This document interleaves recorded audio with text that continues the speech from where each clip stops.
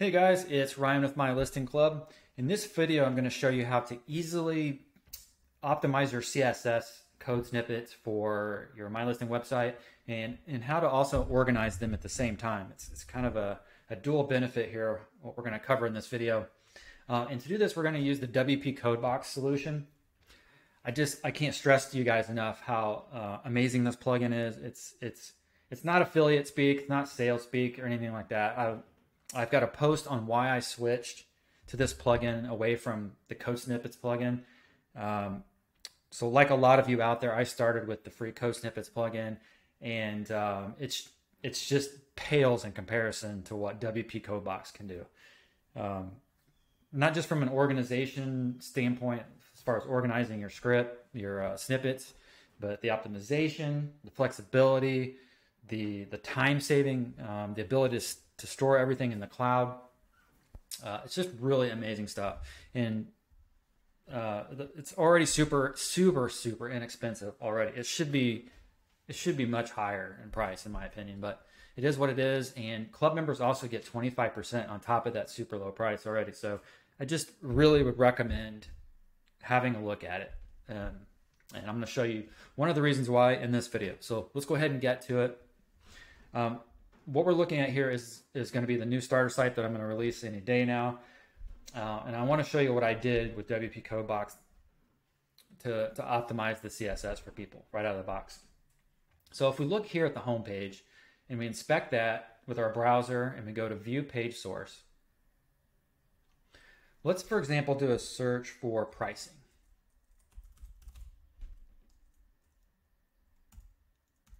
What we're looking for is the CSS related to pricing. And here is that CSS.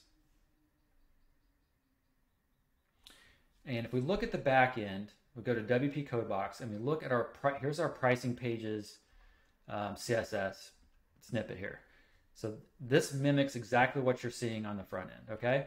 Well, what you're seeing is that it is loading on the front, it is loading on the home page, the front page, even though the home page has nothing to do with pricing. So this is an optimization performance hit. You've got to load this CSS on a page where it's not even used. Now, you can use a plugin like Perf Matters, which I also highly recommend. But it's better in this particular case to use WPCodeBox because you're ensuring it's not going to load. With plugins like Perf Matters that have this, or WP Rocket that have the unused CSS feature, you're really relying on it to know, to be able to dynamically do its job and hope it does. And it might in a lot of cases. But this way you're just guaranteed, you're assured to tell it exactly where you want it to load. And yeah, highly recommend checking out this way. And I'm going to show you why here. So what we're going to do is we're going to say only load this pricing related CSS on the pricing related pages or elements. Okay, so to do that, instead of what the default typically is, and that's to load CSS everywhere, the next optimization level is to just load it in the front end. Obviously, you don't need to load most of the CSS on the back end as well, because you're not really styling the admin pages with the CSS typically. So you want the CSS just to load on the front end. We're going to take that a step further, and we're going to say only load the CSS on the pricing related pages and elements. Okay, so you click on custom, change front end to custom, click the open condition builder button. We're going to add one condition here that says current post is pricing, and we're just going to type in pricing. So that's our pricing page. Oops, sorry about that. Okay, and then we're going to add another condition. We're going to say or our page is our add listing pages, because that's also where the pricing tables are going to show up. Okay, so load our CSS if the page is pricing, the pricing page, or is the add listing page. So we're going to save this condition. I think one little bug, I'm going to let the developer know, but the conditions aren't saving unless you make a quick little change to your CSS, and then it triggers the save button. So I'll let him know about that. But now our condition is saved. If we go back to the home page source, we're going to see on refresh that this completely goes away. There we go. It's gone. Now, you can see here that all of the CSS that we've got here, header, login, register, WooCommerce, submit form, all of this stuff is in there. So for example, let's look at Explore pages. So let's do a search on our home here for Explore. Control F, Explore. Let's actually type in Explore pages. That will bring it up faster. Oh, I lied. Let's do, there we go. It's Explore page. So this is all the CSS loading on our home page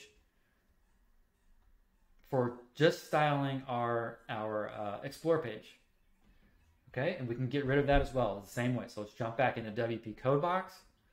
Let's change front end to custom. Let's open our conditions builder. Let's add a condition that says only want to show this CSS if the page is our Explore page. Okay, that takes care of that. Now, what if you have multiple Explore pages? You could change it instead of that to be page URL contains the word Explore. So that way, if you have multiple Explore pages, so they fall in the form of, you know, your domain name / Explore / and then whatever the listing types that you're exploring. This will capture all of that. So any page that has the word Explore in it, let's do that. All right, let's save and close this condition. Let's go ahead and do that change here again to get that save button activated. So now our condition is saved. Let's go back to the home page. Let's refresh our home page, page source. Boom, all of that's gone. So what you do is you just work your way through all of this, each of these, and this isn't going to slow down your site. This is going to speed up your site. All of these separate individual CSS files, snippets that are only loading where they need to load. Okay, so that's new in this brand new starter site. It's the way I'm going to start doing it. And another side benefit to doing this is it's just easier to see where everything is broken down rather than one large file. So a lot of people, if they're not using the code snippets plugin, maybe they'll go over here to their theme tools and custom code and then CSS and drop everything in there. So what happens then if you do that, you can't optimize it like we're doing right now as easily as we are now. And what if you have an issue? You have to hunt through this huge CSS file trying to find everything. Whereas with WPCodeBox, you can just jump over here and say, hey, I'm having a trouble with my header. Let's look in the header. Let's find it in there. Or you can just toggle it off and see if this is where the issue is coming from or not coming from. There's just a ton of stuff that you can do with WPCodeBox. Trying to think what else I can mention.